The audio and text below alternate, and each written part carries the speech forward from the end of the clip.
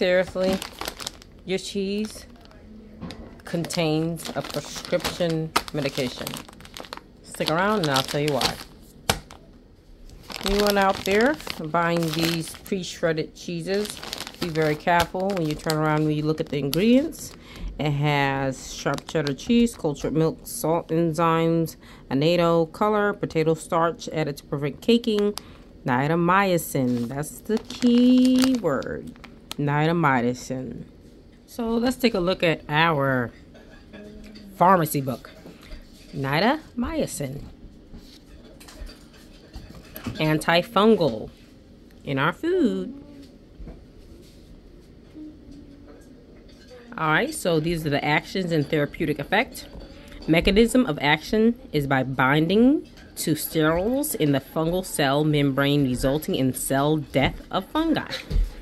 Effective against many yeast and filamentous fungi, including Candida. And you see all this other stuff right here. Uses ocular fungal infections in our food.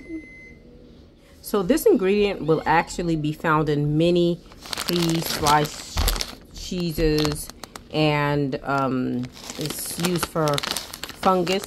But keep in mind that this is used for eye fungal infections, and it has a lot of precautions to this particular niatomycin.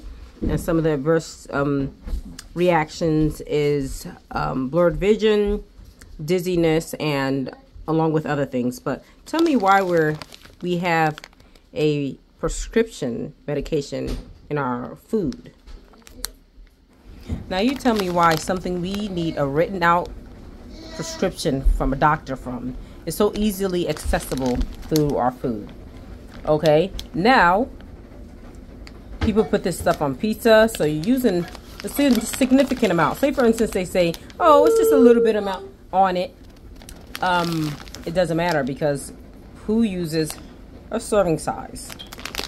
Often used on pizza is a lot, and we have side effects such as blurred vision, photophobia, which is, I guess, sensitivity to light, and other things. But this is an antifungal medication in our cheese. So everyone, some cheeses that we suggest are the sliced cheeses that you get, organic of course, and they will not contain any of that other scary stuff.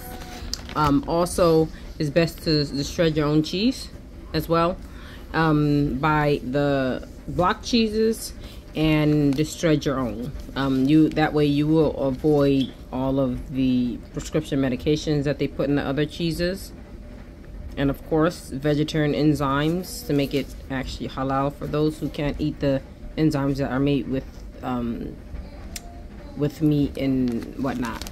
Sliced cheeses is recommended always.